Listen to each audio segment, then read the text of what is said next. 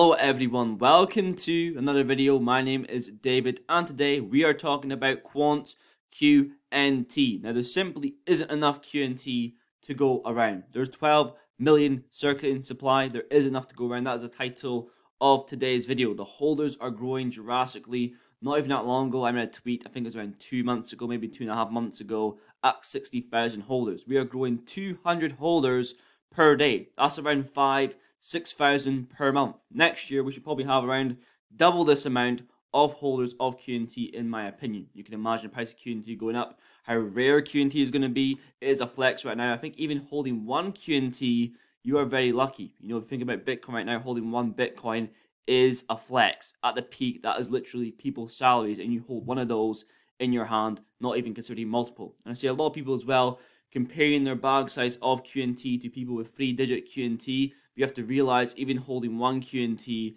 is very, very valuable. Stack up at your own pace. Don't be, forced by other people's amounts to invest more money that you actually cannot afford to lose. A lot of information in today's video. Stick around to the end. So without further ado, here we go. Forgot to mention also, the supply and demand of QNT, the tokenomics are the best in game. The utility of the quant token, I don't want to go too much into that because I say it all the time. I don't want to bore my regular viewers. Now here we have Anderson, update ISO 1222 timeline. Everything is being delayed or going forward in 2023. We have Eurosystem target to March 2023, Big Bang migration. We've got Swift March 2023, beginning of migration. We got Chaps UK April 2023. We got Fed now mid 2023 target, and on top of that, we got LAC chain going live with QNT in 2023, building the Latin American CBDC. If you're following me on Twitter, you would have seen FNPS Sterling Finality payment system also delayed to Q3 2023. Everything is getting postponed and launching and kicking off in 2023. Things are truly kicking off in 2023. We got 2 months left, 2022. I know what I'm doing with my crypto assets. Also, we got Gilbert Verdian on the design of CBDCs. Now, we talked about CBDCs in yesterday's video. The positive aspect is that CBDCs need a blockchain to exist. So you're seeing central banks cooperate with crypto projects to design and develop CBDCs. In turn means more demand, more adoption, the price of these cryptocurrencies involved, in turn going up. Now, how does Quant relate to all of this? We know that Quant is one of the core systems of processing the transfer of value and information around the globe. So their multi-blockchain expertise are sought by CBDC builders, the builders of CBDCs, and Quant is being utilized in design of CBDCs. On the article, Gilbert writes, additionally, real-time digital money could provide central banks with an accurate view of monetary risks, enabling them to proactively adjust fiscal controls and help prevent financial crises like 2007 to 2009. We know that the over ledger is the obvious solution for central banks because it is any-to-any, it's not blockchain to blockchain like the other interoperability solutions. Now, what are the negative effects of CBDCs? Well, the first thing is that it's programmable money, so it could be time-based. You have to spend your money within a certain time period. Then your money is erased after that certain time period, so it's literally impossible to preserve wealth. So the gap between the rich isn't even a gap anymore.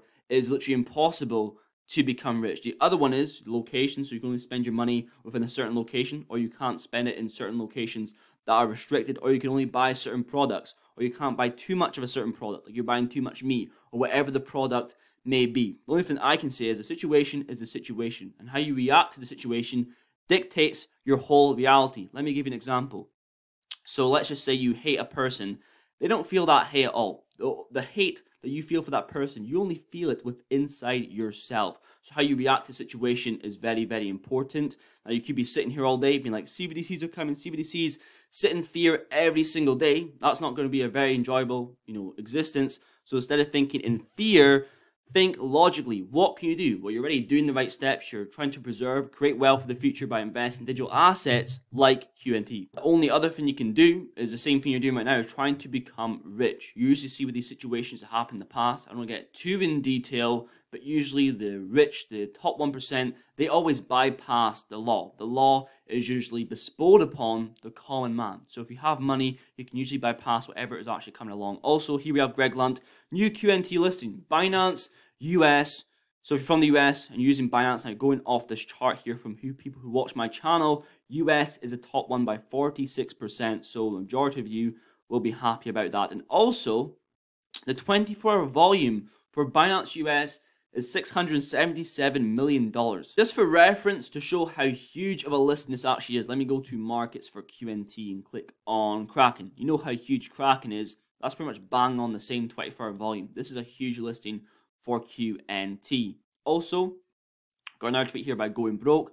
Hello, $1.1 million out of QNT in the last 24 hours. New wallet with 6,500 plus QNT is added. I want to refer this back to the actual price of QNT.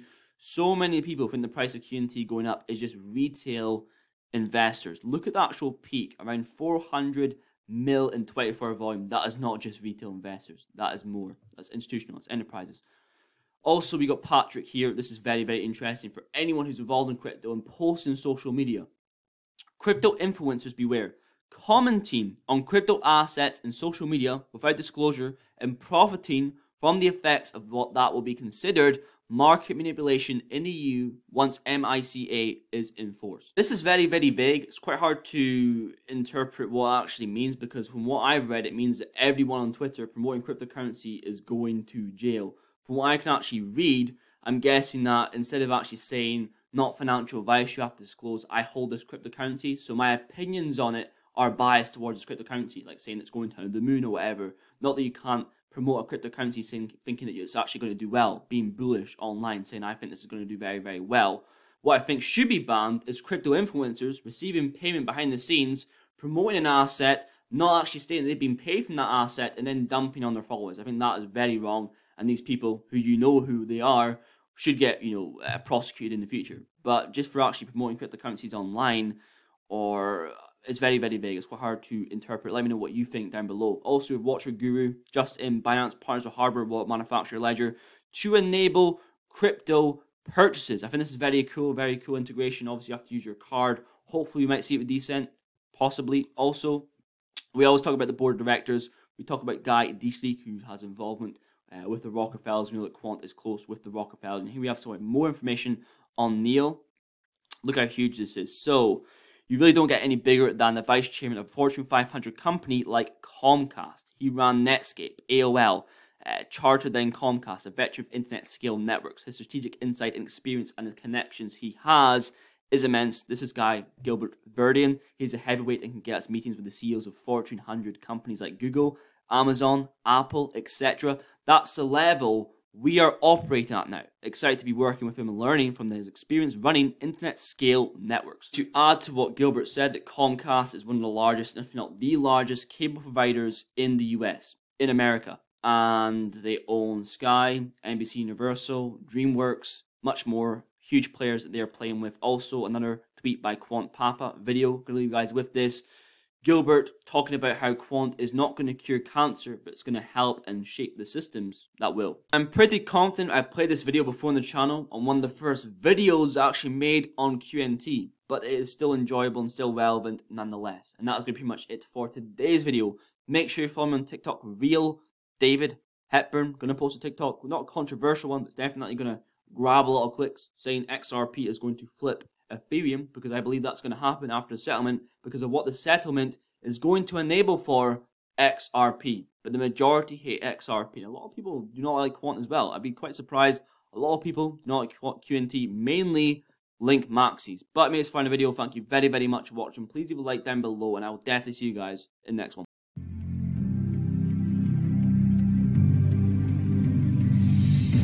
We came to the US to actually just explain the potential of the technology and what we're seeing globally. And I work across 3 governments, so in the Federal Reserve, in the European Commission, and in the UK government. And there's a common trend where people are excited about this technology. They want to do something about it. We describe our work at Quant as laying the foundations with Overledger to build the internet of trust. We are honoring the original vision of the internet by decentralizing it.